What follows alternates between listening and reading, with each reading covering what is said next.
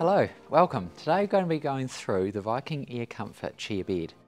So a few points with this chair bed and a few tips we'll cover today.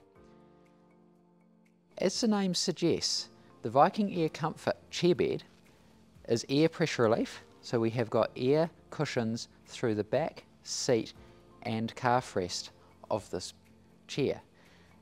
And with the chair bed there is multiple positions so that we can actually tilt the resident back and recline, and then also we can have the calf rest to give us a lying position for the resident. These positions are multiple adjustment with the gas struts, so you can stop this anywhere that's comfortable.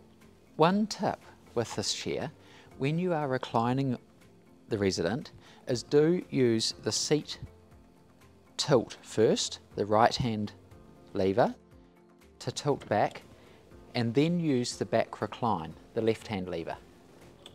The reason for this is to help prevent shear. Also, if we were to recline first, we are at risk of the resident sliding out of the chair. With this chair, there is the wings on the sides that lower. So take the pressure off the wing, release the knob, and then lower this down. Now this can go right down, and the shoulder wing can go down for transfers in. And for these transfers in, from a full body hoist, I would suggest that you have the chair in a slight tilt. This means your resident will come in easily for best positioning. You can also then have the wings slightly out. This allows a bit more room either side of the resident for greater comfort. When we're manoeuvring this chair around your facility, there are 2 points I would suggest.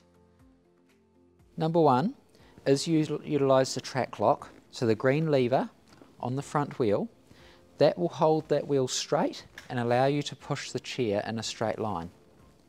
The other, as I've got it here, in a slight tilt, helps spread the weight over the chair base and makes it much easier to manoeuvre. Thank you. If you've got any further questions on the Air Comfort chair bed, please feel free to reach out to one of the team at Cubro.